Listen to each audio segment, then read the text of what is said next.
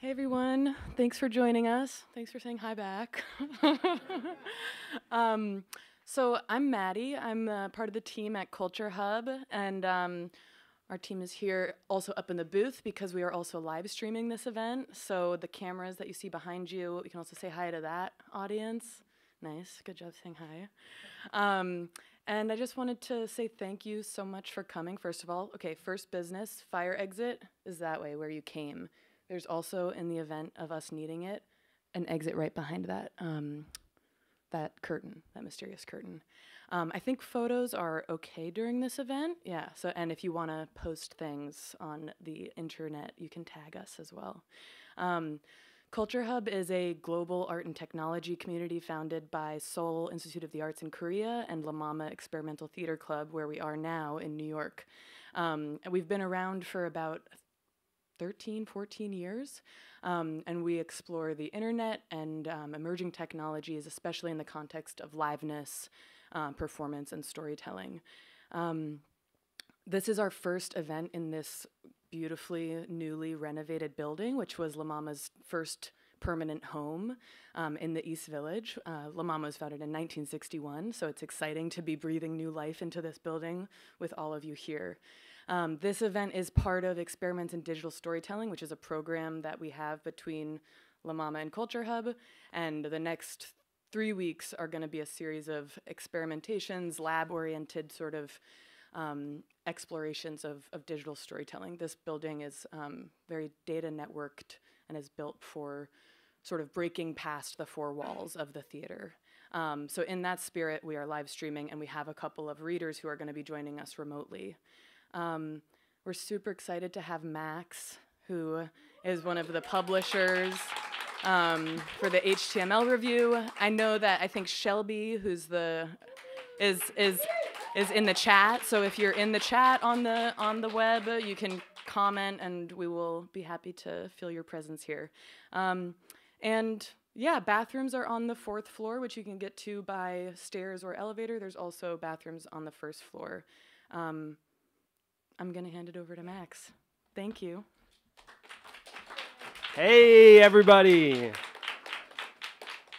So I can't believe we're here. I can't believe this project exists. I'm so grateful to all the contributors and also all of you for coming. It's just like a dream come true, and we're so grateful to La Mama and CultureHub for hosting us here. CultureHub was the first place I ever had any sort of artist residency. So I highly recommend all of their stuff. We have a stacked lineup tonight, so people are going to go really fast, and I'm just going to like really quickly introduce people, and we're just going to fly through it. So first up, we have an incredible poet and author who had a piece that was part of our first issue. She wrote the amazing collection, Fighting is Like a Wife. Here is Eloisa Amezcua.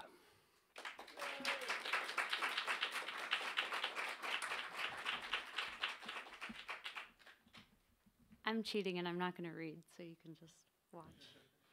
The only thing you need to know is that there's a little violence in the video, and all of the language are repurposed lines spoken by Bobby Chacon, who is the protagonist of the collection.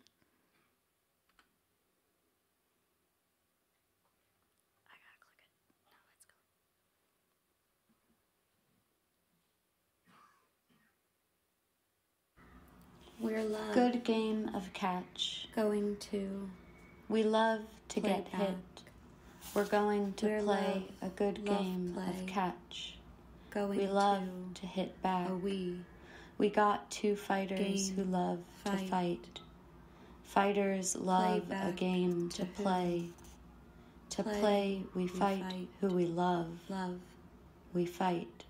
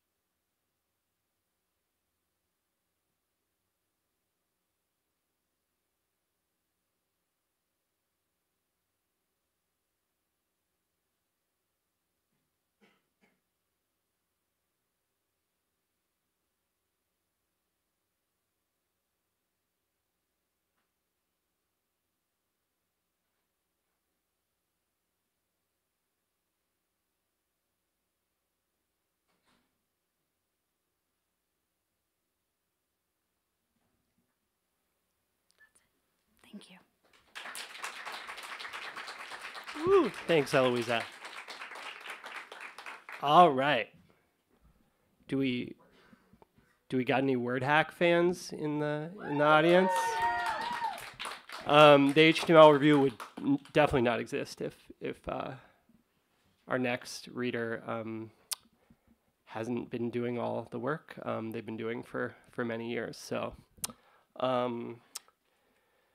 give it up for the one, the only Todd Anderson.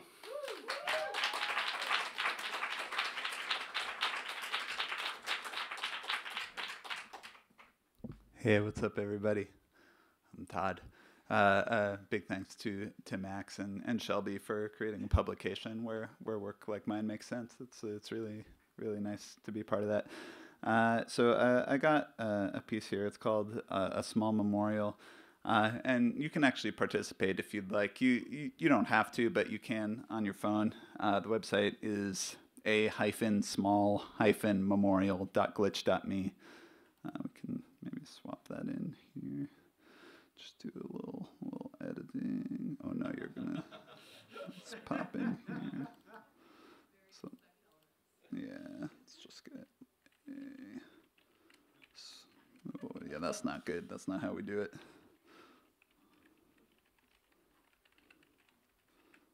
Yeah, there we go. Computers, they're just like us. Okay, here. So this is a website you can go to on your phone. It's going to ask you to do something. So we got this number, and this is also, I guess, mild content warning. It's a memorial piece for a pet, just so you are aware. And I wanted to create something that actually just asked a small thing of the visitors. So what I'm going to ask of you is, if you're on your phone, there's going to be 2 buttons on the bottom of your screen. If you're on your keyboard, there's 2 keys. The grave accent on the upper left under the escape key. It's a little like that. It's like the tilde, and then the backspace. 2 keys that are kind of far apart. You can kind of like stretch your arms out, and then press down those buttons. And once, if we look at that thing in the upper left, that's going to convey to you that 2 out of 23 people. So I should have, it's possible the piece won't run at all, because if a lot of you are visiting and not participating, that's definitely an option. This is a poem that can fail. And wow, yeah, a lot of. If you're not interested in holding down these buttons, you can also maybe do the performance a favor by leaving the website. Yeah, so if you have it open, there's buttons at the bottom. You can press them. We're cruising around 3, which is really not great. I am like, man, if I was on my laptop, I'd just like pop open, edit the source code. Maybe oh man, could get a spam bot in here. And maybe if some of you could be a good, yeah, I mean, I'd have to log in to change the source code, or I could spin up its own instance. Really regret inviting you to join this piece at this point. It is cool that it is participatory, but now. What? Yeah. Maybe I'll go in 5 minutes. I'll give you some time to think about what you've done.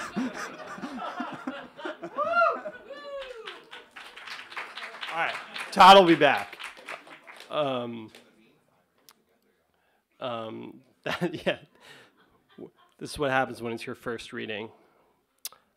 Next up, we have coming to us, I believe, from I'm guessing Boston, Massachusetts. An incredible researcher and artist and writer. If I can figure out how to get there. Oh, nope, not Alex. There we go. Uh-oh. It's not letting me switch the desktop tech if...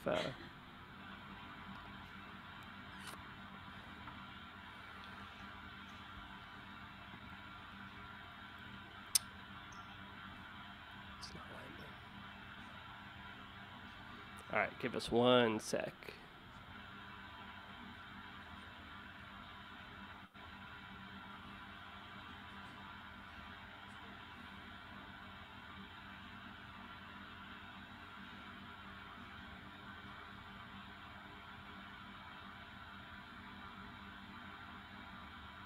Ta-da! Alicia Guo! Hello, everyone. I'll be reading 2 poems. Let me share screen and hope this works as well. Great. So this is a series of 6 different ways on how to find a poem. And let's see. I love to be found under ferociously speaking. Do you? We are something delirious, effervescent. When you are perfectly, ceremoniously unjust at the wandering near screaming clouds, but yes, tell me a story. And so this is one of them. This is what happens if the poems you find follow you around. And the next one is how to find one in the dark. And this is what I get for including chants in my poems. It's very nerve-wracking to read on the fly, but here we go. It seems slippery hands on inner alchemy of earthy, paused enchantment.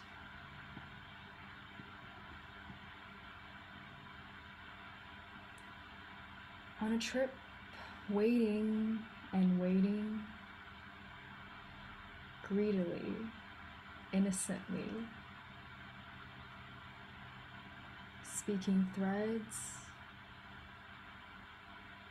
of but yes, I love cheerfully, perfectly, from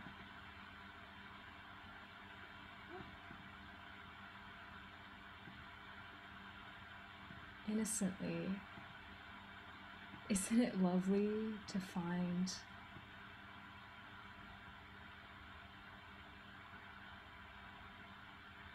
around seashells, wondering laughter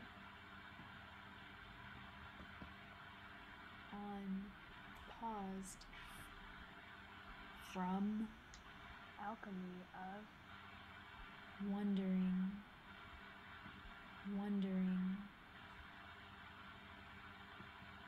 to find alchemy of enchantment, perfectly alchemy of, isn't it lovely? Perfectly. Thank you. To find earthy from laughter.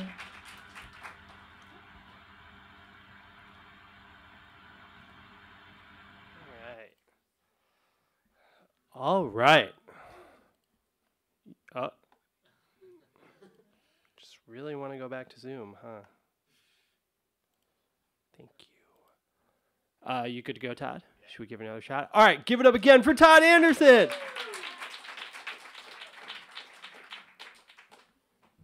Okay. By popular demand, there is a new easy setting. I see people joining, and that might be a mistake. But don't join on an iPhone.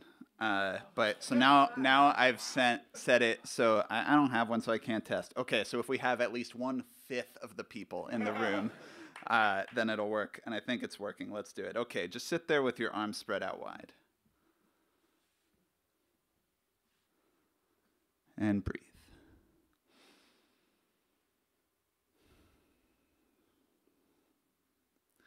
there's this Jet Li movie from 2006.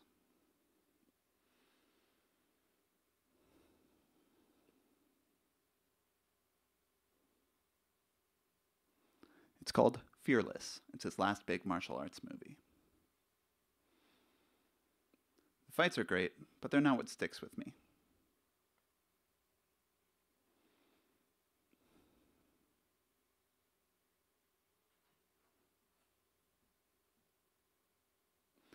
What sticks with me is this one scene in the middle, where Jet Li is recovering from a fight in this rural farming village. And when he's trying to help out in the rice fields, he's always racing everyone, trying to plant rice the fastest.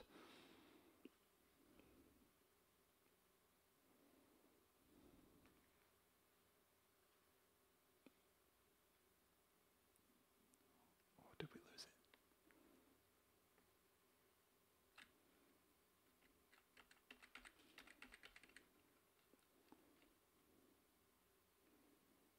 No.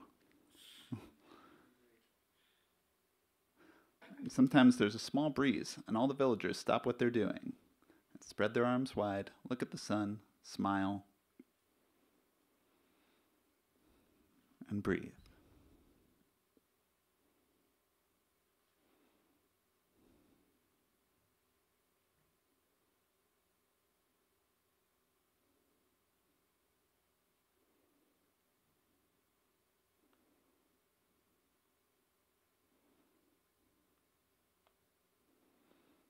First, Jet Li doesn't get it. While everyone else is smiling and breathing, Jet Li races to plant more rice. Like a child, he is planting rice all over. Just trying to be fastest. What an idiot. What a fool. He wakes up early the next morning and sees the nice lady from the village painstakingly planting all his terrible work from the day before. And he's humbled. He decides to become better. So the next time we see him out there planting, and the wind blows,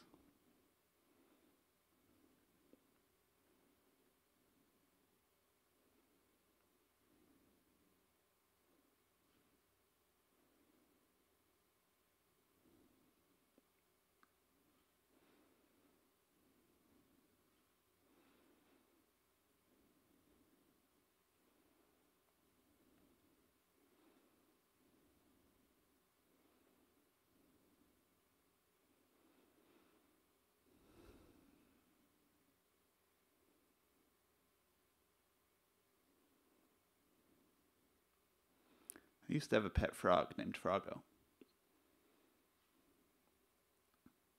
He died a few weeks ago.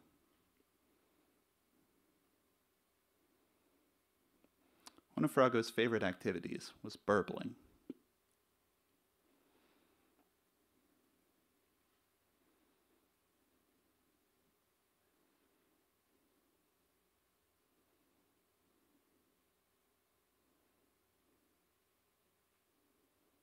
Just hanging in place with limbs outstretched as if suspended in midair.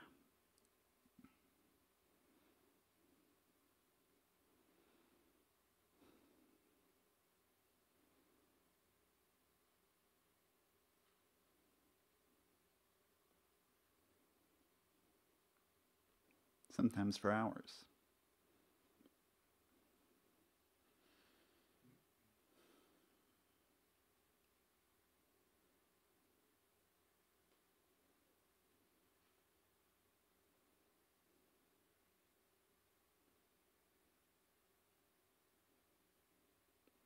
Just existing at a point in space and time.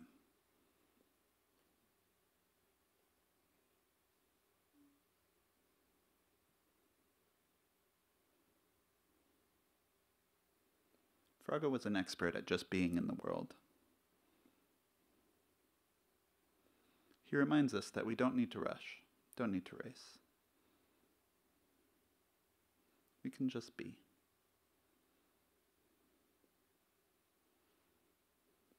So I thought it would be nice if in his memory we could all just spend a moment hanging in place.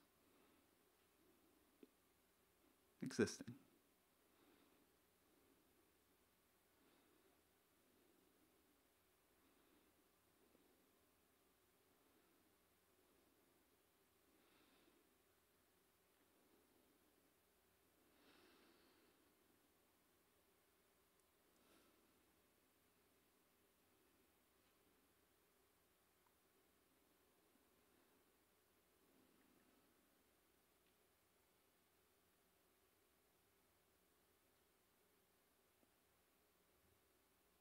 Miss you, buddy.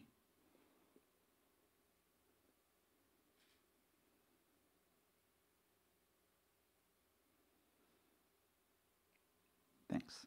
You can let go now.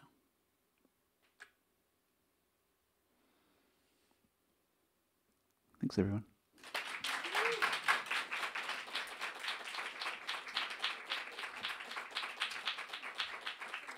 I love that piece so much.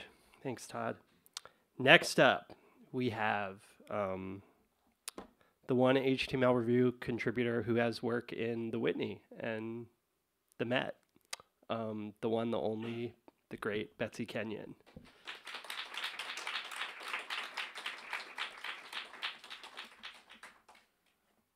There you go. Thank you. Hi, I'm so happy to be here, and I'm so happy that Max and Shelby created this. It's so wonderful. And I also, my collaborator for this project, Belle Krupchak, is not here, but I couldn't make this without her. So anyway.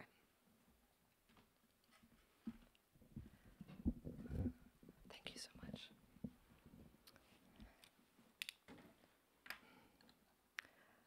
Attention. Severe leading storms close to us. Seek shelter here. The space was immense.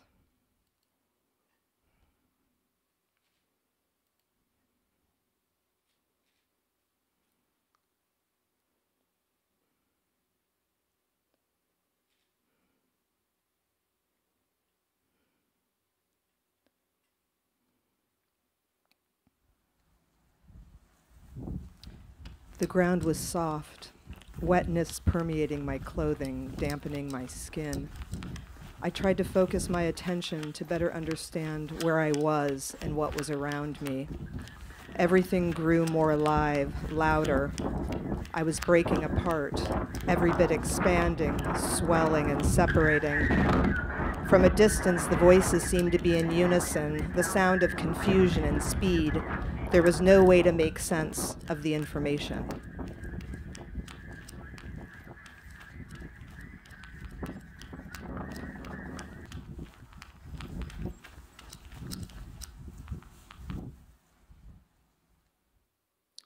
Confusion replaced with stillness.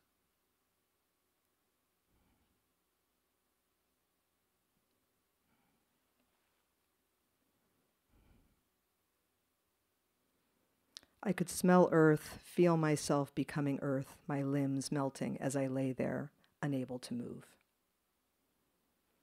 Thank you.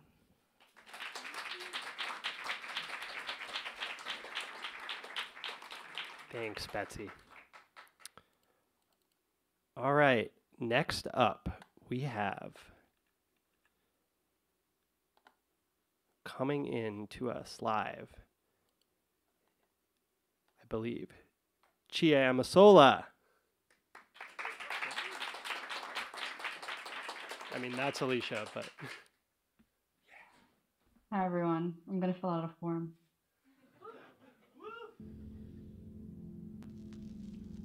Please complete, sign, and submit this form.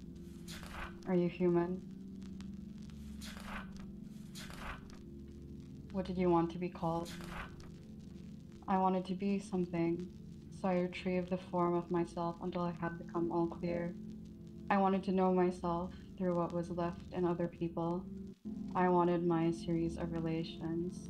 The problem with this remembering is that all I am will be in what was of me.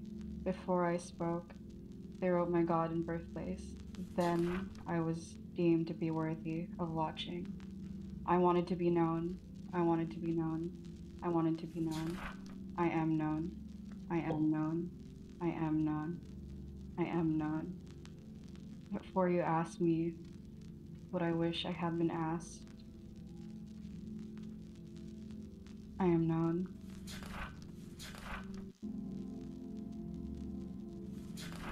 What is your name? What is your occupation? What is your gender?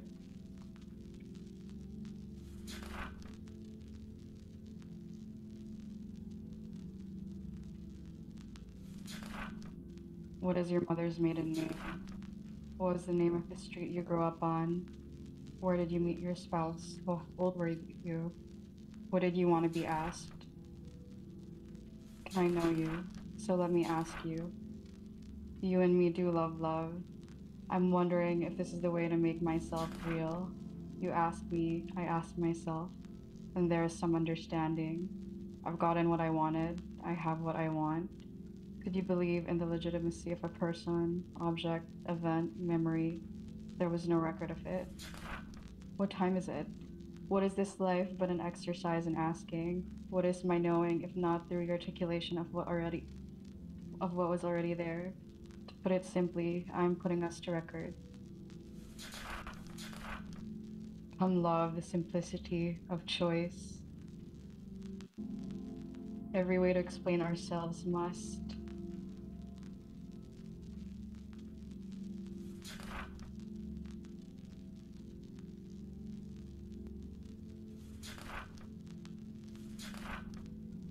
I'm asking this to be known. Baking soda in the sink. Place of address. How long do I have to stay? Everything was answered. Everything was unanswered. A history of surrender. Have you ever held hands romantically? Have you ever been on a date? Been in a relationship? Danced without leaving room for Jesus? Nothing, all. Where? Wanting, knowing, seeking, dreaming, eating, loving. Everything was answered.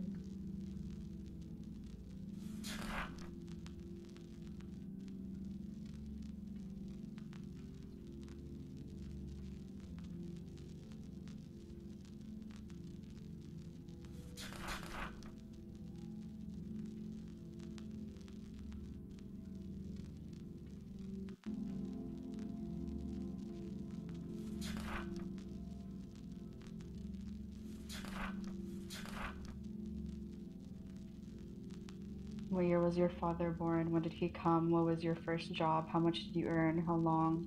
What other names were you called? What name did you take for yourself? What I had done, what I read, when I am. What is this name but for constant address? And we waited. Some have a background, identity, or talent so meaningful we strongly encourage applicants representing a range of differences that include but are not limited to age, national origin, ethnicity, race, religion, abilities, sexual orientation, gender.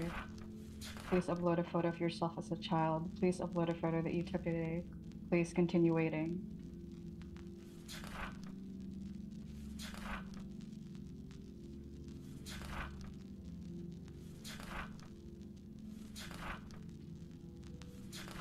Problem with this remembering is all that I am will be and what was asked of me.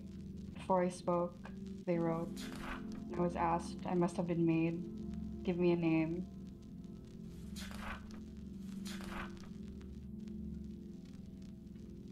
I took a name no one else wanted to keep. I took the address that was addressed to me and only ever thought of taking someone else's. We scratched numerals on our own son and raised all children in no new ways. I decided to respond to nothing but touch. You and me do love love. Thank you.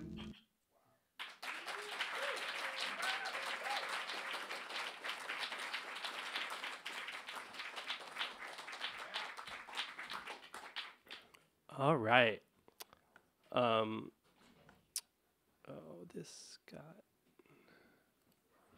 I'm realizing now at the beginning I didn't do this, so I'm going to do it now. In case you're wondering and you don't know what this is right here, this is the first reading of the HTML Review, which is a literary magazine that publishes all work that's sort of meant for the web, that's sort of intended for the web as a medium. And since this is our first reading, we're sort of figuring out, like, what does it mean to then read that work? But all of this work can also be experienced online, which is a whole other thing at the html.review. Next up, we have a lovely, lovely friend of mine, Larissa Pham.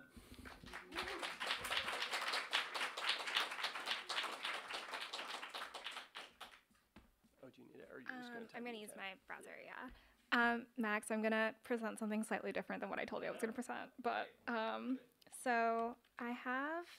Ooh, do I need to? I can't see myself typing. This is interesting.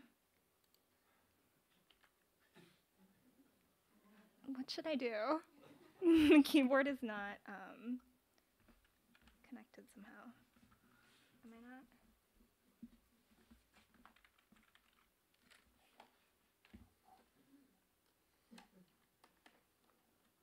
Oh, okay, amazing. That's all we needed to do. Thank you. Okay. So I work on this really intermittently, this project called Poem Club, where I basically do things that the HTML review does, but just on my own GitHub. And my submission for the first issue is a little maudlin, so I didn't want to read it tonight. And I was like, Max, can I show something else? So I'm going to read you a poem that is kind of seasonal. All right, let's hope this works. Okay.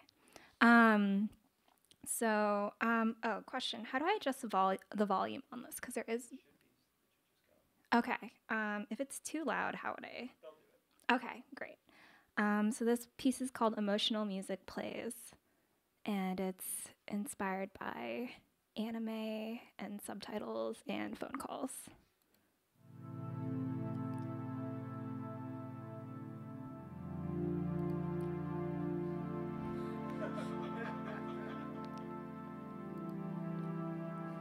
Yeah, I don't know.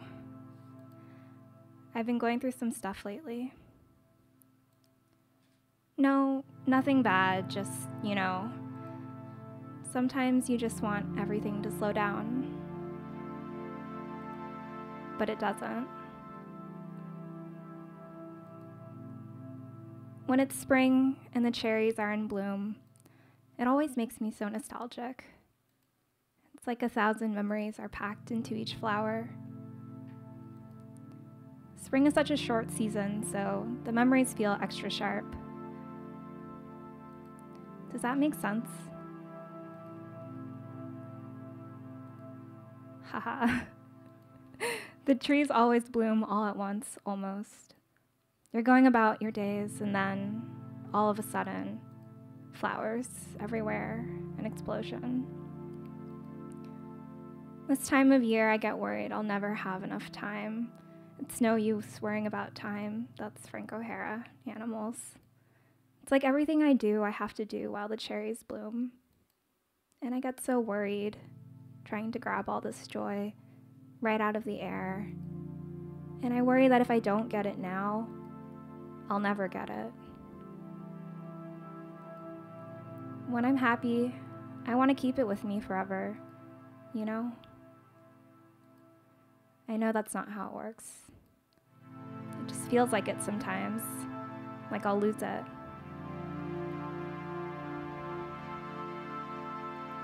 Uh-huh.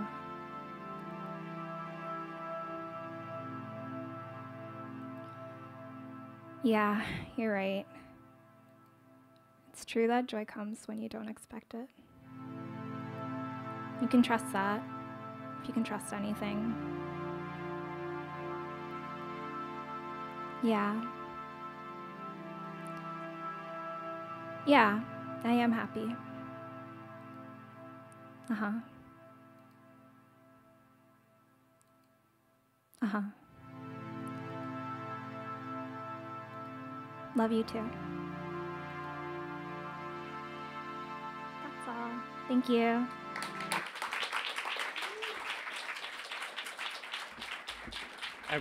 Everyone go buy Larissa's book, Pop Song. It's really good. Next up, we have a piece that people often ask about the challenges of archiving work like this, and it's a problem. And Logan Williams is going to tell us about a piece which literally could stop working at any moment. So here's Logan. Hi, My name is Logan, and I'd like to read from my piece for the HTML review, Observatory. Observatory is a real-time, exquisite corpse poetry generator that finds, somewhat voyeuristically, the thoughts and feelings of real people across Twitter and assembles them in a new context into unpredictable poetry. Everything is dynamically generated in real time, so what I'm about to read I haven't read before, or even seen. We'll see what we get.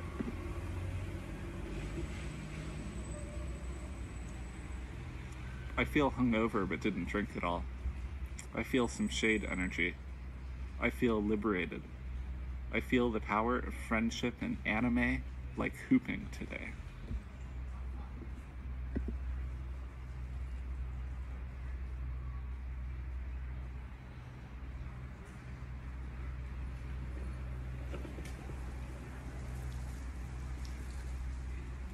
I know who needs to hear it. No, my team won't give this up. I know head is just part of the body, folks in the picture. I know I am the prize in all this, but self-love is becoming too much.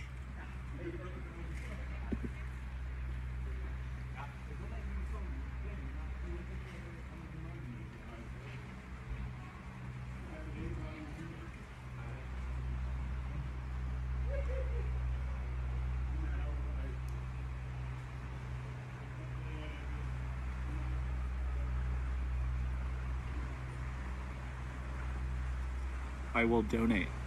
I will make myself a plush OC at some point. Never get over this song. Get one of these. Will not be 40 years of age, and only I have to show is old-ass cars, an apartment and closet full of Jordan. Man, just imagine that. Thank you for listening, and take a look at Observatory yourself. If you see something you like, send me an email. Yeah, give it up for Logan.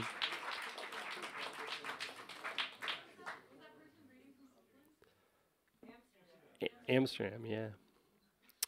All right, next up, we have an incredible poet and performer. One of the things I love about this project is we have people who come from the technology world and the literary world and everything in between. And here we have someone from the first issue who's just incredible. Jayson P. Smith, get on up here.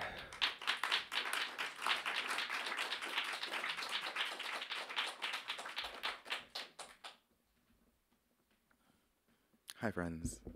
Oh, work. Come on, production. Oh, yeah, I'm not that tall. Hi, everyone. So first of all, thank you so much to Max and to the HTML review. If you are a writer or just a person who makes things with text, you should definitely talk to him today. This was a great project to be a part of. And yeah, you're just the shit and I love you. So thank you. Okay, cool. Things that you should know about this poem. It doesn't do any cool things on screen, so, you know, just watch me. Or you can read it up there. There is a line from Hortense Spillers that starts it, and the title is from an Amiri Baraka poem. This is Western Hearts at the Edge of Saying. The familiarity of this narrative does nothing to appease the hunger of recorded memory. In a very real sense, every writing as revision makes a discovery all over again. Hortense Spillers. Fool that I am, I indulge apparitions in silence. First brain dutiful to occlusion, stumbling through narrative. Refraction and faux morality stand in as apprentice, or one feels special, refrains, I bought something.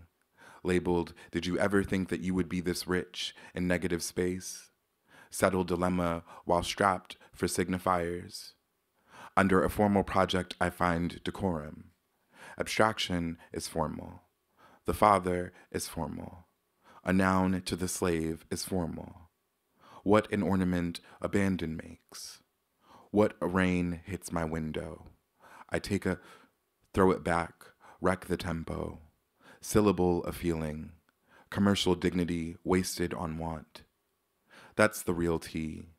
That's the denouement, refrain. I bought something, gathered a self in the lust of instruction, fantasy formed in couplets. Thank you.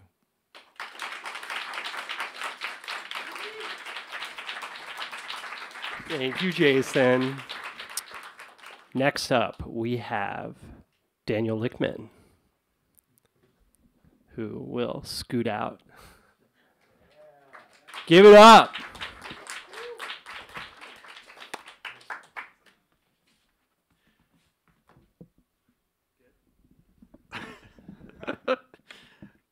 Hello. Thanks so much for having me, Max. I'm really happy to be here. Thank you. Okay, so you should know about this poem. All you have to really know is that it's kind of a collaboration between myself and GPT-3, the AI text generator. Yeah, I made it before everyone knew about it. And this is, some people knew about it. And this is made with an slightly older model. It's called Cicada Mountain. A concert is playing far away on the other side of the valley. It's hard to hear it though, because I can just barely detect the sound of a plane approaching from the west. It's so quiet that I can hear it coming from far away. It's getting louder, and it's coming right towards me. It's so loud that it's like it's right on top of me, but there's no sign of it. It's like it's a ghost plane. I hear it circling overhead, and then it's gone as quickly as it came. I can still hear the concert in the distance, but it's getting harder to hear with the plane gone. The plane is gone. It is almost silent, but I can just barely hear the concert in the background. In the foreground is a growing din of cicadas. It is no longer silent. In fact, it is very loud. I am sitting in the middle of a cicada concert. The large black eyes on the sides of her head can still see where she is going. She has to be careful not to fall off the mountain. The cicada is 1/2 of an inch long. She has begun the steep hike up the mountain. She has a hard exoskeleton, or outer shell, that is yellow and black. Cicada is a winged insect. She has a clear pair of wings. When the cicada stops, she rests her wings over her body. The cicada has 3 pairs of long legs. She has this to say about herself. Quote, "My name is J-R-R-R-R-R-R-R-R-R-R-R-R-R-R-R-R-R-R." Currently, she uses her legs to climb up a tree trunk, a wall, or a mountain. The cicada eats sap from the roots of trees. The cicada is a herbivore. The cicada climbs up the mountain. She climbs up the mountain. She climbs up the mountain. She climbs up the mountain. She climbs up the mountain. She climbs up the mountain. She has this to say about herself. I am not an insect. I am a goddess. I am a sacred creature of the night. I am not a pest. I am a blessing. I am not a noisemaker. I am a singer. I am not a nuisance. I am a miracle.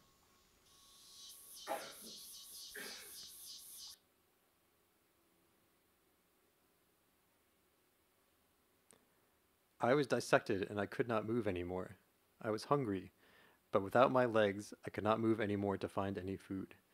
I lay there for a long time, but I felt something new. I felt a warmth and a gentle tugging, and it was a farmer who had seen me laying there and decided to take me home. I was happy to be with the farmer, and I felt safe.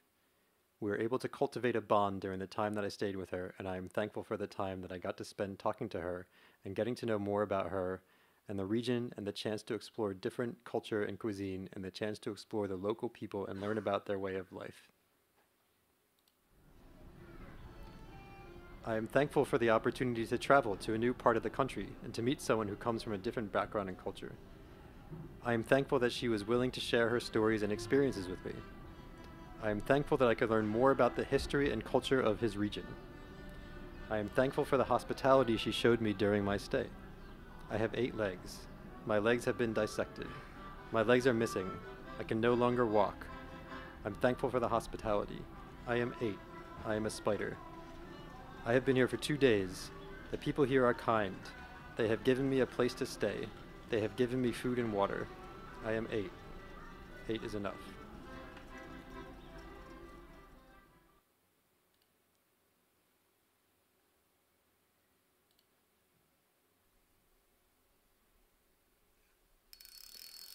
Scatophagus argus, argus, argus. Fish was a symbol Christians used to identify each other. Ichthys, an acronym for Jesus Christ, Son of God, Savior. Argus, each fish entirely vibrant with gold coloration on its body, some shades being brighter than others. A good active community fish that is often overlooked as a suitable tank mate for many other community species, including clownfish, wrasse, and angles. Difficult breeding, non-chlorophyss, or live Artemia naupli, or infusoria, as a first food. Once fry was also an acronym for Jesus Christ, God's Son of Savior. Scatophagus was son of Zeus and Niobe, daughter of Pharonius, and was possibly the brother of Pelasgus. Zeus was the king of the gods. Niobe was a mortal queen. Pharonius was the first king of Argos. Pelagius was an early Christian theologian. My son, Scatophagus Argos, left me a voicemail on my cell saying there was something wrong with my refund, and if I could call him back. I want to know what is wrong with my refund.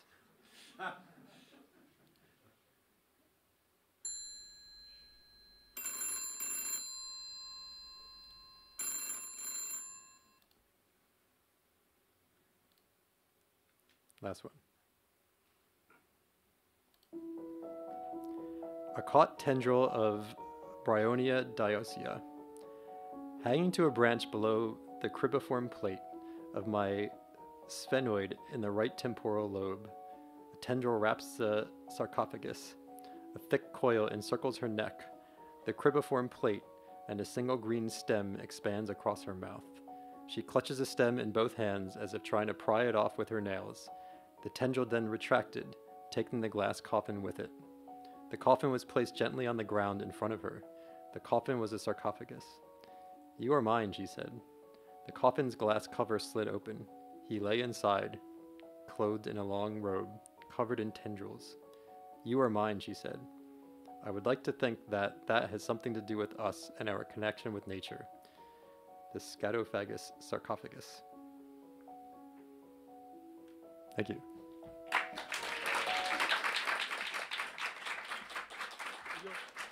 Thank you. You're all an amazing audience. Thanks for your patience with all our running around and switching and maybe breaking keyboards.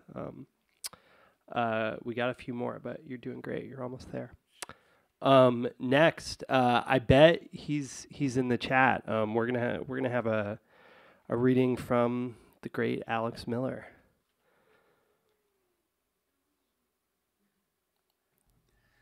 Hi, my name is Alex Miller, and I will be reading an abridged version of my essay called Grid World. When I was a kid, my dad gave me a piece of paper with a grid printed on it. The columns of the grid were labeled with letters, A, B, C, and so on. The rows labeled with numbers, 1, 2, 3, etc. My dad then helped me draw an imaginary island within the grid's boundaries. I sketched the squiggly coastline of my island, forming a splattered blob shape, within which I added the obvious necessary features all mysterious islands require: forests of crudely drawn trees, a mountain with a cave entrance, an abandoned hut on the beach. My dad showed me how we could use the labeled rows and columns of the grid to address places of interest in our imagined islands. Buried treasure was at square B4. The entrance of the cave was at square C2. We listed out the landmarks next to the map, creating a coordinate-based index. The grid plus index elevated my childlike imaginary treasure island into the grown-up world of official maps and systems, and thereby transformed it into a real, visitable place. An obsession was born.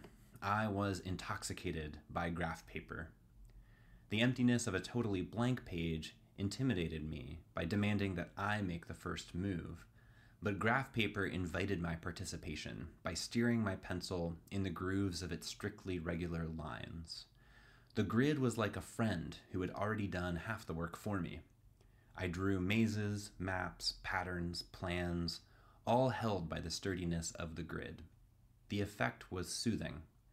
Through the grid's lattice, all my drawings, no matter how primitive, took on an air of rational certainty.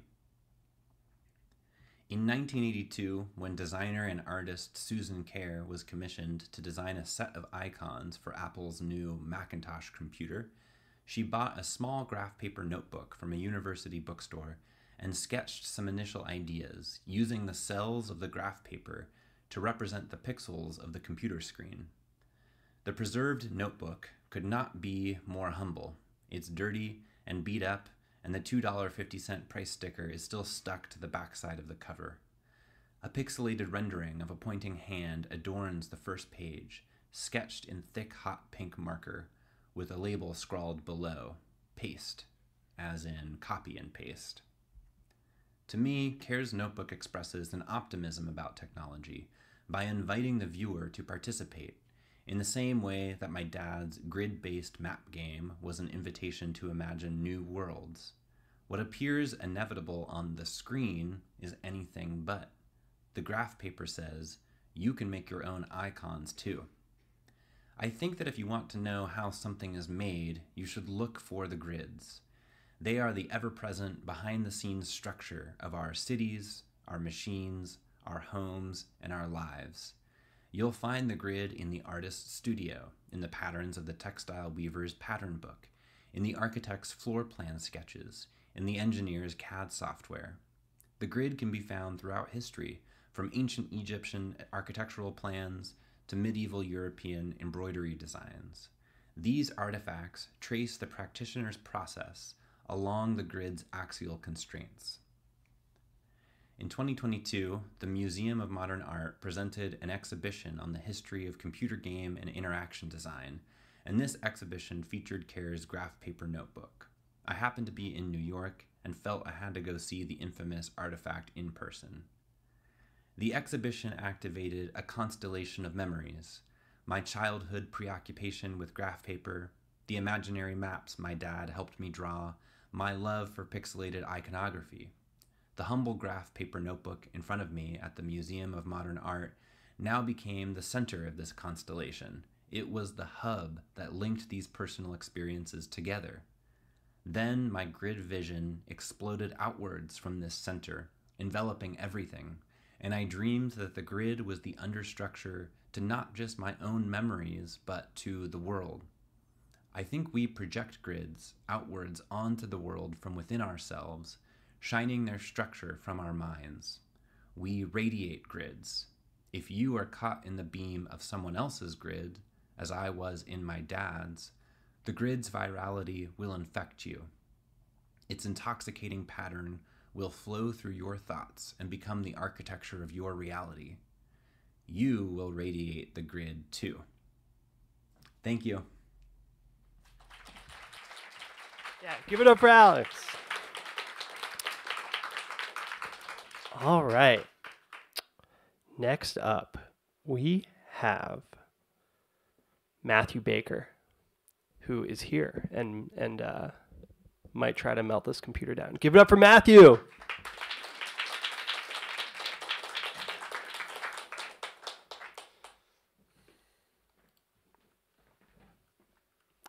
I think it got rid of your terminal. As long as the script is still there. Yeah. If you want to just go terminal.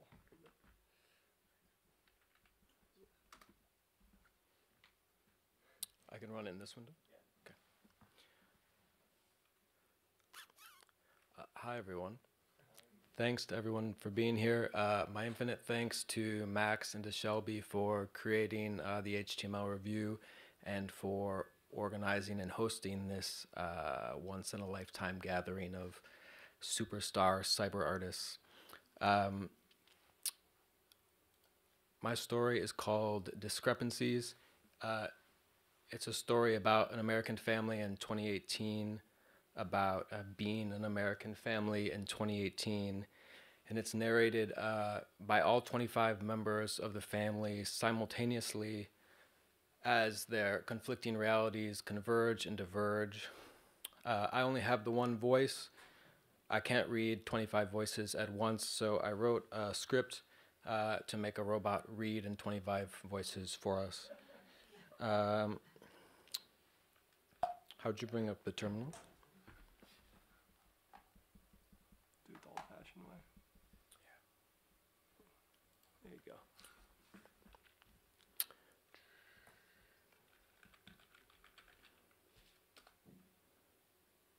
Testing, testing, 1, 2, 3.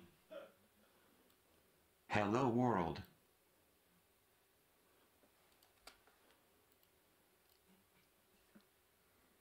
We were all there that day at the farm, gathered around the table in the kitchen, arguing as usual about the temperature in the house, which was unbearably hot, and about which channel to switch to on the television, and about which station to turn to on the radio, and about whether or not phones should be allowed at the table. Forks clinked against plates. Spoons scraped against bowls. Wisps of steam rose from platters of food. We had always been a close family, but over the past few years tensions had been rising between us, a vicious enmity, and that night at the farm there was a feeling that maybe we'd have to kill each other before the meal was through. Glancing around the table warily, we eyed each other as we chewed. All of us had contributed to the feast spread across the table.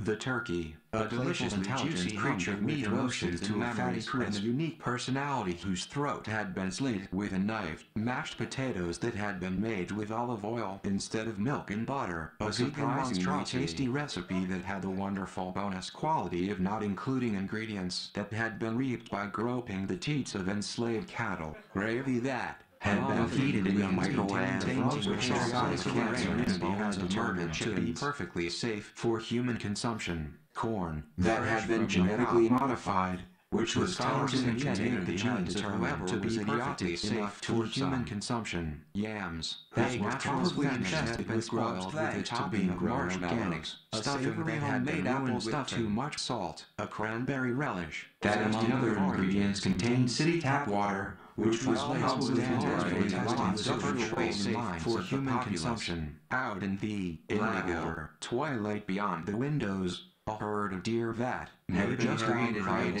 simulation, or grazing for grain among the brittle stubbles of wheat in the field, breathing clouds of steam over the frosted dirt, and then headlights of a car appeared in the distance, and together the deer looked and froze and then bounded off toward the woods, silhouettes vanishing into the dusk. The headlights shimmered and brightened and expanded and then abruptly disappeared as the car sped past the farm, burning petroleum, contributing incrementally to the global rise of carbon dioxide that was rapidly naturally occurring in the atmosphere of the planet. Chemtrails were streaked across the sky. The population of the country, glowing brilliantly on the screen of the alarmingly old television shimmering in the family room. A newscaster was delivering a report about the experience of the staff at an embassy in the tropics. Jazz was playing over the radio on the counter. Pierce cracked a bitter joke about the climate change. Dipping a roll into some gravy, shaking pepper onto a dollop of mashed potatoes, Eleanor made an inflammatory remark about the hypothetical shadow government that supposedly controlled the country, and then she reached for a knife. Madison glanced down as her phone buzzed with a news notification in the pouch of her hoodie. Carter glanced down at the pocket on his Oxford as his phone lit with a news notification. Nancy glanced over at the wall as her phone chirped in a purse hanging from the hooks by the door. Bill bent his head to eat a bite of the string bean casserole that everybody loved. Grant drank a sip of grapefruit juice, sitting at an empty plate, still attempting his imaginary toxins by fasting. Hannah drank a sip of cream soda, still wearing the necklace with the crystal, which had no effect on human health whatsoever aside from the placebo benefits for gullible naturopaths. Zach drank a sip of root beer, wearing a commemorative sticker on his t-shirt announcing that he'd recently received the flu vaccine. Approximately as risky as taking a couple of aspirin. Florence drank a sip of ginger ale, still wearing the necklace with the crucifix.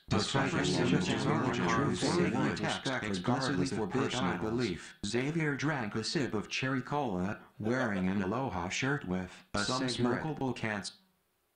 I'll stop them there, and I promise never to do that again.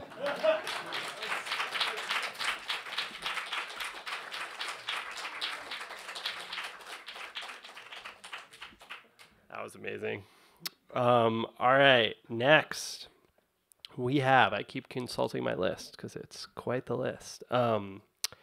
We have all the way from Melbourne, Australia,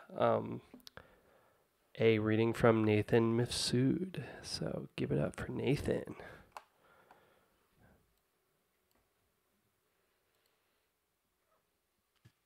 G'day folks in New York, this is Nathan Mifsud. I made the piece called Sun Letters in issue 2 of the HTML Review.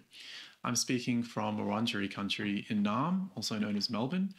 I was hoping that I'd be speaking outdoors because, you know, sunlight is kind of related to my piece, but it's very cold and windy today, so I'm not. Now, the piece that I made is an essay. It's on language and Maltese history and culture, and I present it in an interactive clock face where different fragments are available depending on the time and the viewer's location. So if you're watching this live and you're in New York, I think it's like right before sunset. So the whole piece is available in that golden hour. But after that, once the sun goes down, it's just a blank clock face and the sound of crickets. If people jump on the page only then, they might never come back because they don't realize there's something to read, which I find kind of funny. I kind of like that it's not always on. It reminds us that the virtual world is rooted in the physical world. And, you know, a little bit of difficulty and obscurity is part and parcel of the handmade web, which I think is a very expressive and anti-commercial place. The clock itself uses Maltese letters instead of numbers, and this is just an extension of me being interested in different ways of measuring time and thinking about time, from Aboriginal non-linearity to Italian 6-hour clocks, to the moon cycle, to the deep time of geology. All this stuff fascinates me. I was also inspired by a novel called The Yield by Tara June Winch, focused on the Wiradjuri language. Both that novel and my piece try to bring awareness to a language that is dissolving in the diaspora. And more generally, you can think of the piece as just me reconnecting with my cultural heritage and hoping to share it with all of you. So I'll read the first letter to give you a sense of what it's about. Each sunrise suffuses agony and ecstasy alike. Bodies glow, oceans sparkle. The sun speaks the same fiery tongue as ever. By contrast, language is many-tongued, ever-constructed, in constant advance and retreat. Each sentence is a swell of voices, a tide of generations. In Maltese, the sun is a shemsh. The initial consonant of the noun shemsh warps the definite article il into ish, blurring the sounds together. Not all consonants have this effect. Notice that il Qamar, the moon, preserves the il, which is the equivalent of al in Arabic. Accordingly, we call 9 consonants the sun letters of the alphabet and the rest moon letters.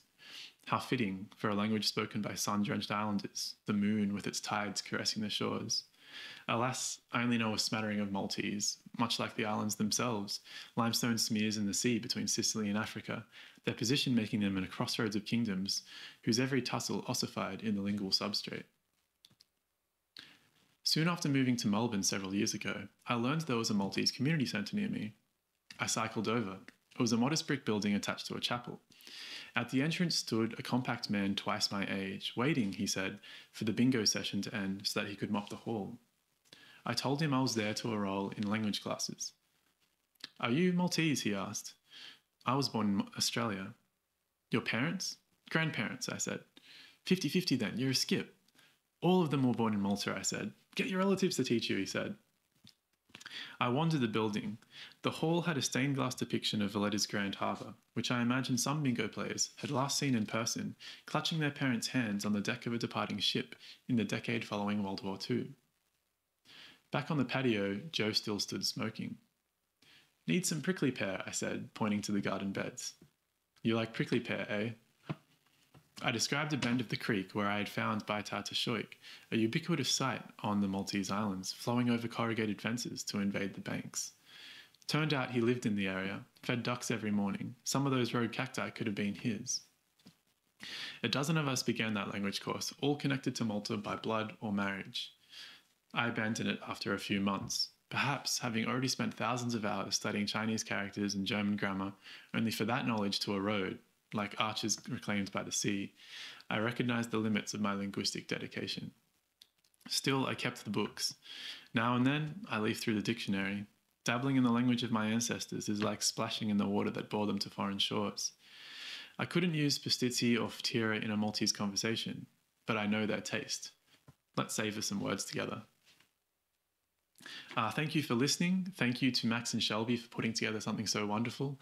And thank you to everyone keeping the internet a fun place. Ciao. Thanks, Nathan. All right, next up we have, right from the front row, Andy Wallace. Thank you. Hello. Let me find this here. So I'm going to be showing a nonlinear text explorer called Intimate Codex. I really want to thank Max for giving me a reason to bring this to the web. This was a C++ project from, I think, 2016, 2015, something in there. But it's a nice thing to have on the web, so I was very happy to be able to do it. So like a lot of the things we saw tonight, I didn't write the text in this myself. It was done in collaboration with a bunch of these older authors, most of whom are dead, I think. Certainly most of them. So what this does is it's a little website that takes in a lot of text files, just plain text, and then it breaks it up based on carriage returns into individual passages. And it likes having a lot of text, so I put 6 books in here. And if you play with this at home, you can actually put your own text in if you want. You can clear out what's there, just drag in text files, just make sure they're beefy. So let's go ahead and start. Oh, that's really loud. We can maybe turn it down a little bit. All right. Is that seemly? At the same time, he seized the youngest by the hand in order to pull her away, but as soon as he touched her, he likewise stuck fast and was himself obliged to run behind.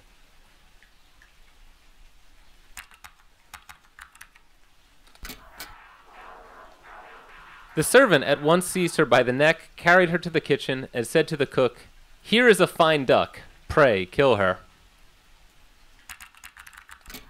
Got a rough one right out of the gate.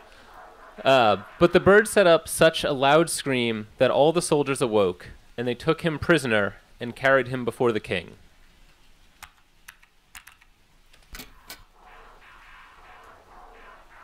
Then the gold was brought up and the wedding celebrated.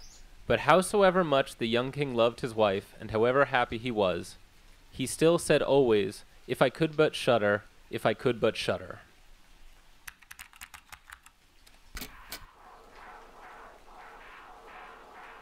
When anything had to be done, it was always the elder who was forced to do it. But if his father bade him fetch anything, when it was late, or in the night time, and the way led through the churchyard, or any other dismal place, he answered, "Oh no, father, I'll not go there. It makes me shudder." So to just quickly explain kind of how this works, if it wasn't clear, you see a word on screen, and the words that have more connections to other passages are just a little more vibrant. They kind of have a little groove to them. And so you can type one of those words in. Can I type one in? And it will highlight, and what it will do is it will just grab another passage that has that same word. There's no further computation than that. It's just keywords and randomness. But it sort of allows different passages and totally different works to be linked together, not so much in a narrative structure, but sort of allows sometimes surprising emotional kind of through lines to go through it.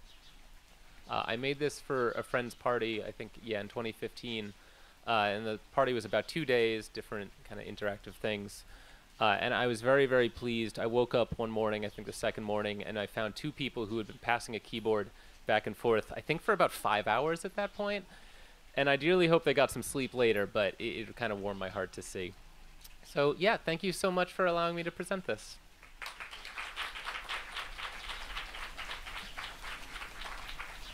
All right. Go back here. Next up, we have over here Melee, a dear friend of ours. Here's Melee with a reading of her amazing Wordle poem. Hi, everybody. I'm Neely-Cohen. Thanks so much for having me here today, Max and Shelby, at the very first HTML review reading. Such an honor to be here with you all and all of the other contributors. Such great company to be in. And I just want to mention how grateful I am to you for creating this space. For those of us who love to play at the intersection of bits and words. Such an amazing thing to have a home, a place to publish this. So thank you. Let me talk a little bit about this poem I'm going to read today. It's called Guess Words. And some of you might remember this moment in time at the beginning of last year that this little game called Wordle sort of took things by storm. It went from just a couple hundred users to millions in a very short span of time. And that was happening at the same time that we were experiencing wave X of pandemic. So as I was playing this game, I noticed that I was starting to have much more interest in creating poetry every time I was guessing, rather than actually trying to win the game day over day. And that was sort of the start of this. It became what you're going to hear today.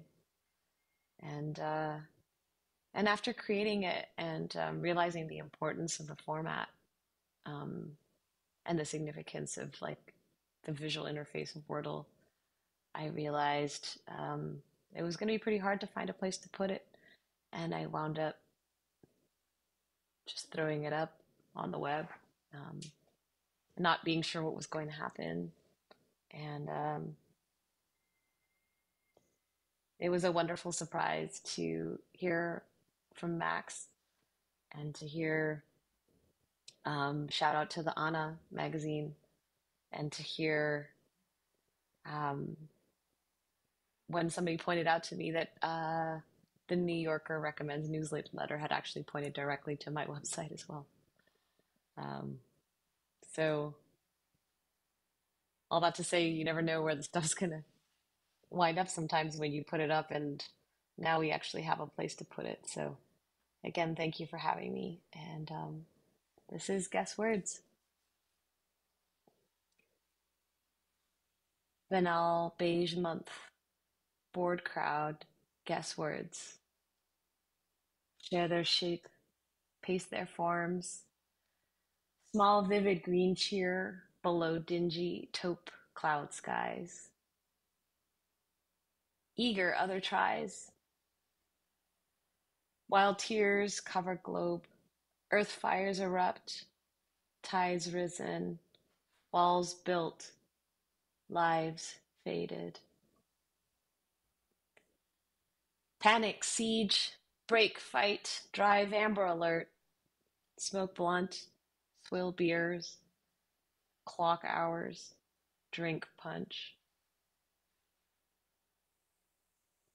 Crimp hopes, crack stone, cheat death. Pause, tired, wrung, leave, slump, sleep. Wince twice. Quite quiet ahead, dread. After, later. Maybe amend hopes. Cling, chant faith, bring tiger, start fresh. Plant seeds, touch grass. Renew month. Mount dream aloft. Blink. Maybe light again. Thank you. Thanks for listening, everyone. In case you're curious, the text that appears in green are actual words that at the time of writing the poem had already been Wordle words. I'm sure many more of them have become Wordle words since then. But yeah, that was the moment in time.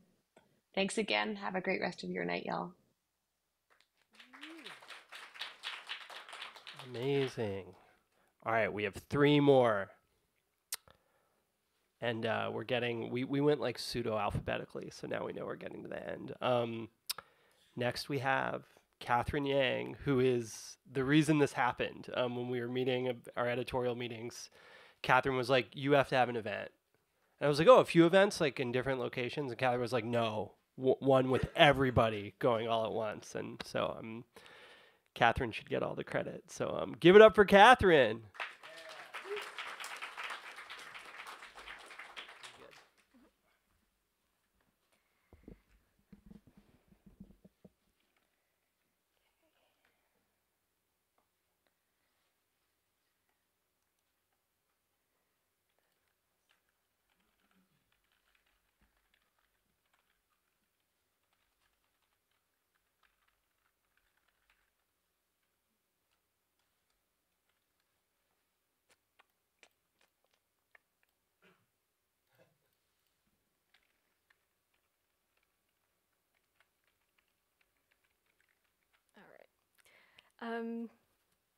Thanks everyone so much for having me. Thanks to Max and Shelby for putting this incredible online space together and for organizing this event. And thank you to CultureHub and MaMa for having us here tonight.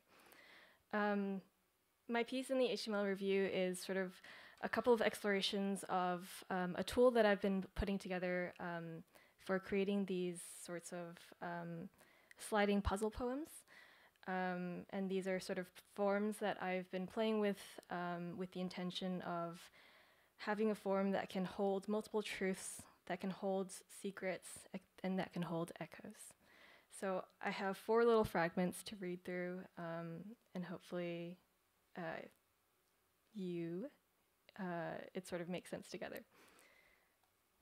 So part 1, this is my...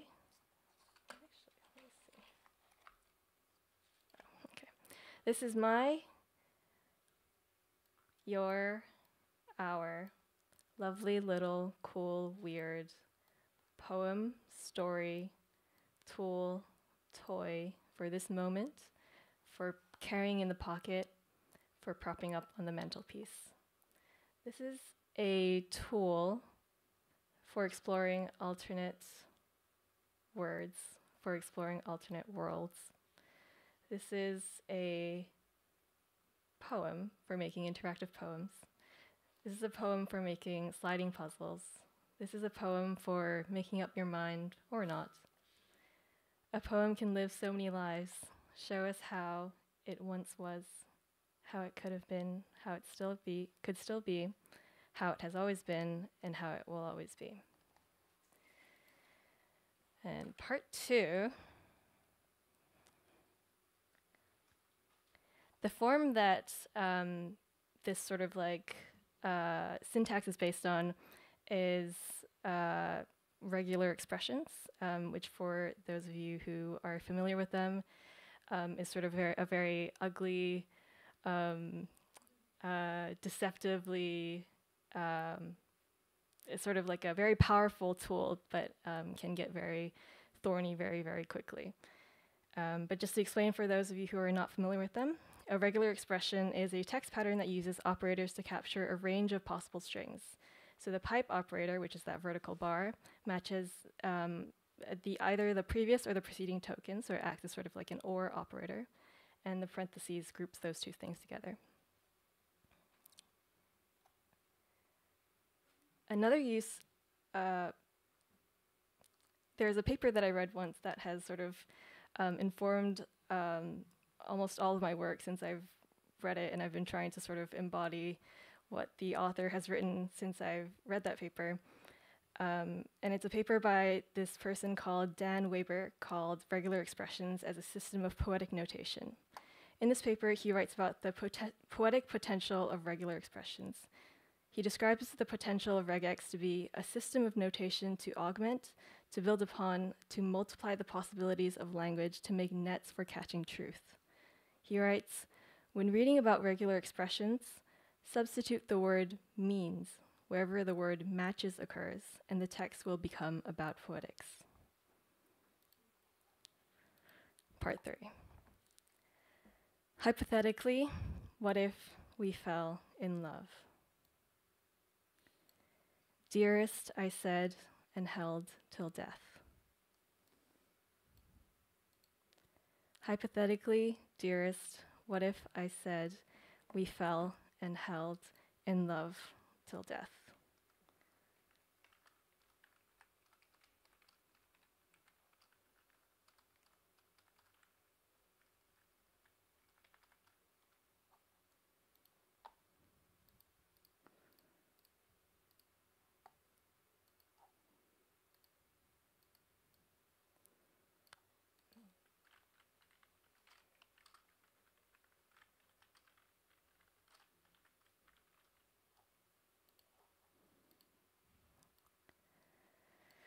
Dearest, I said we fell in love. Hypothetically, I said and held till death, etc. Part 4. This is the final piece that is a piece that I've been exploring a little bit lately, taking it out of this sort of like basic visual form into more of an interactive experimental spatial form. So the piece originally reads, "Good morning, I love you. I think I'll be doing some art today. Let me make the coffee. This life is composed of new springs."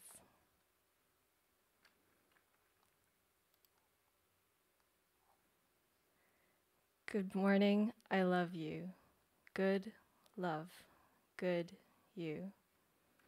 I think I'll be doing some art today. I let this life be the art.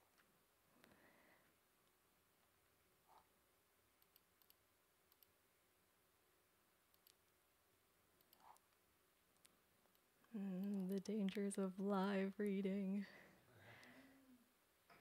I just like to share that one more time since it moved a little quickly.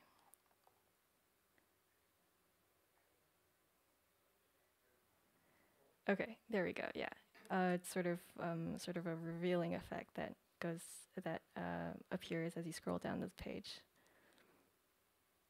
Okay, those are my 4 parts. Thank you so much for listening, and thank you for having me.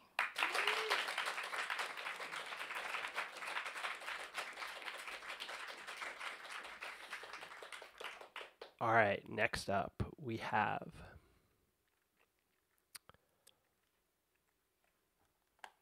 all the way from, I think, also Seattle, Washington, Ivan Zhao.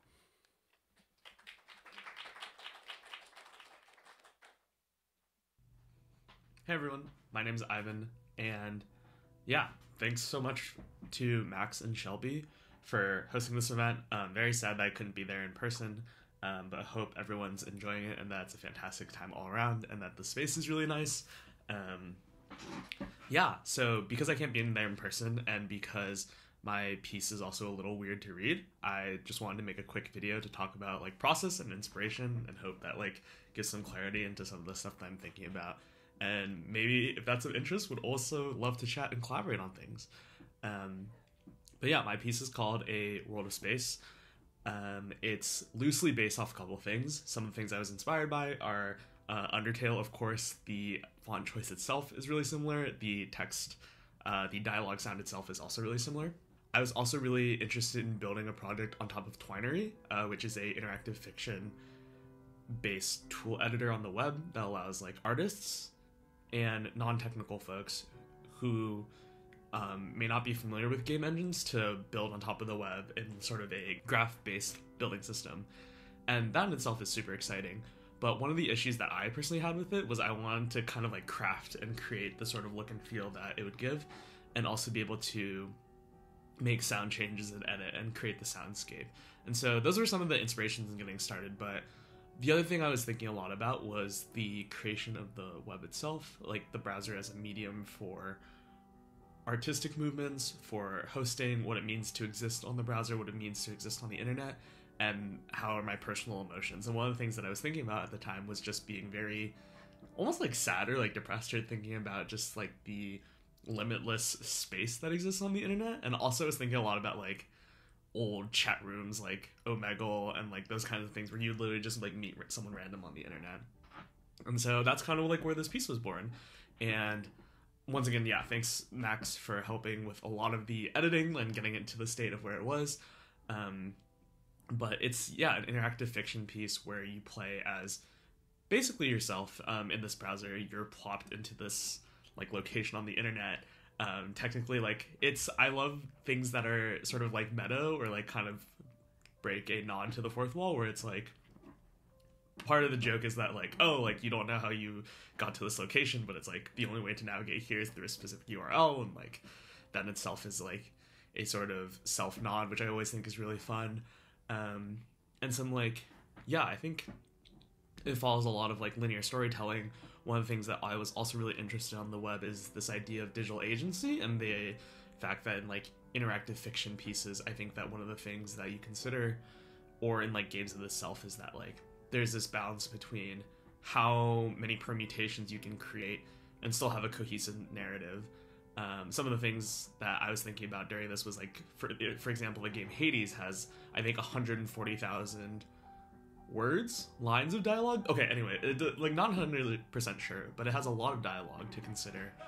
And I kind of almost wanted to play with this idea where I feel like interactive fiction pieces are known for playing around with the fact that you can have choices and like you have a lot of agency, but also I think that one of the things about the web is that you almost don't have a lot of agency. Like a lot of things are dictated by, you know, the market or like the attention. And like I was thinking a lot about the attention economy and how most of the places that we spend on the internet are controlled around like certain spots or locations, and thinking about all those things. And so the piece in itself is kind of a subversion of that as well.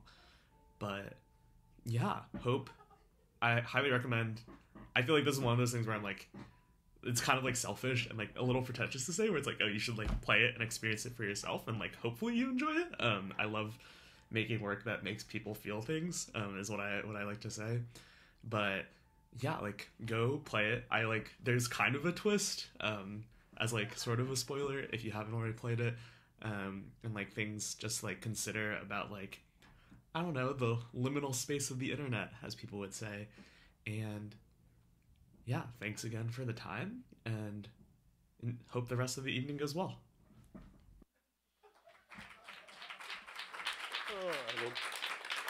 All right.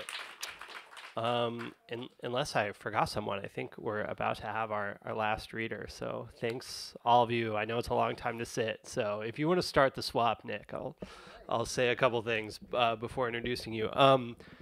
First, I want to say to everyone who showed up, if I don't know you, come say hi.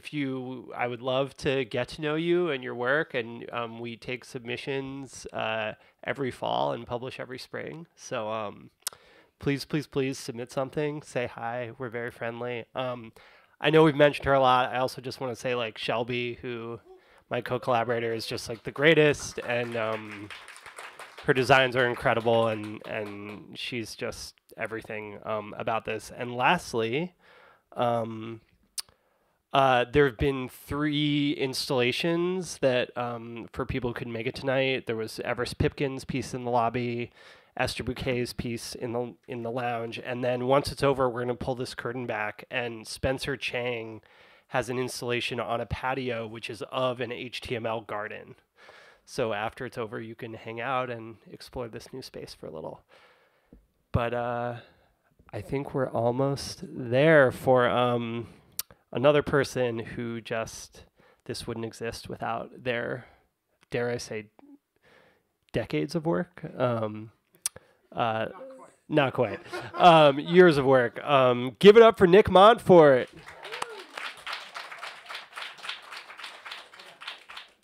All right. Max, Shelby, thank you so much.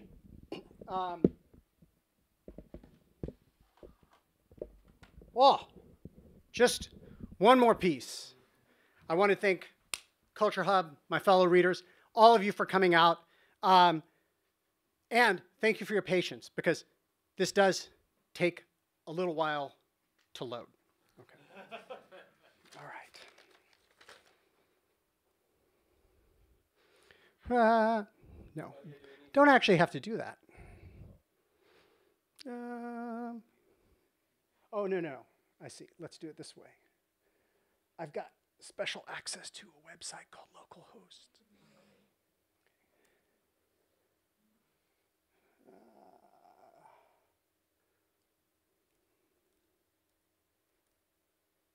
Stop that.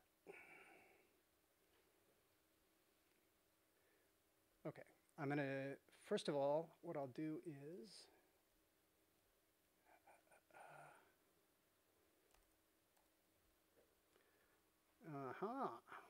okay. All right. There we go. Okay.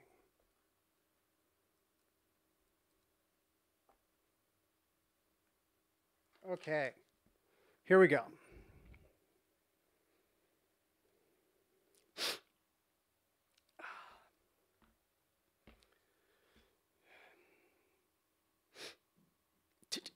Hobble, hobble, hobble, hobble, hobble, hobble. Hobble, hobble, hobble, hobble, hobble, hobble, hobble, hobble, coil of rope.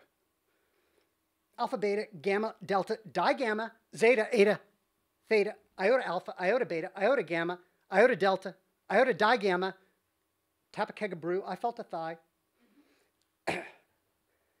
Aleph, bet, gimel, daleth, hey. You have to be careful here because if you write these in a naive way, you end up with some of the names of God. But this program doesn't even store them in memory, much less put them on the screen. I, IV, V, VI. There's actually a 0 in Roman numerals in, but it wasn't invented until about 850 CE. So I guess the Roman school children got an I when they didn't turn in any work. I don't know how to pronounce Mayan numerals, but isn't it remarkable that the Mayans developed the 0 before it was used in India, then Africa, then Europe? We just tend to forget about this because there was no contact between civilizations before that 0 of a light bulb went off in Eurasia. Fortunately, I have lots of time to remind you of this because the Mayans used a base 60 or sexagesimal system, which was very good for calendrical purposes.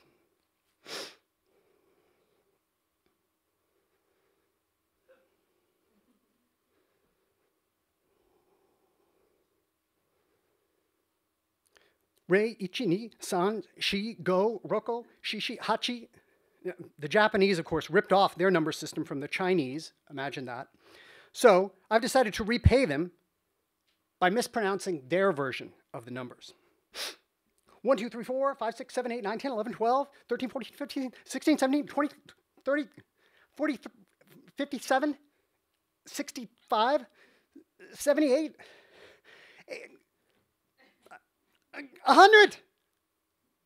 1, 2, 3, 4, 5, 6, 7, 8, 9, A, B, C, D, E, F, 10, 11, 12, 13, 14, 15, 16, 17, 18, 19, 18, B teen, C teen, D teen, E teen, F teen, 20, 21, 22, 23, 24, 25, 26, 27, 28, 29, 20A, 20B, 60F, 70C, 80C, 80A, BDB, CDF, DDB, EDA, progress.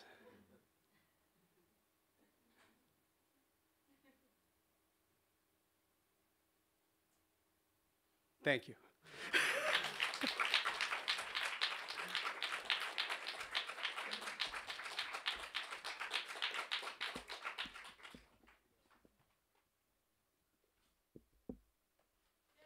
Yay. Thanks so much, everybody. I didn't forget anyone, right? All right, we're going to, reveal. Oh. So, come hang, say hi. Thanks so much, everyone. Really, this was amazing and a dream come true. And Yeah, it's Todd. Bye, everyone. But yeah, stick around, hang out. There's more wine. You can come see this piece, talk to Max, talk to us. Thank you so much. Bathrooms, and there are chips. I'll bring you chips.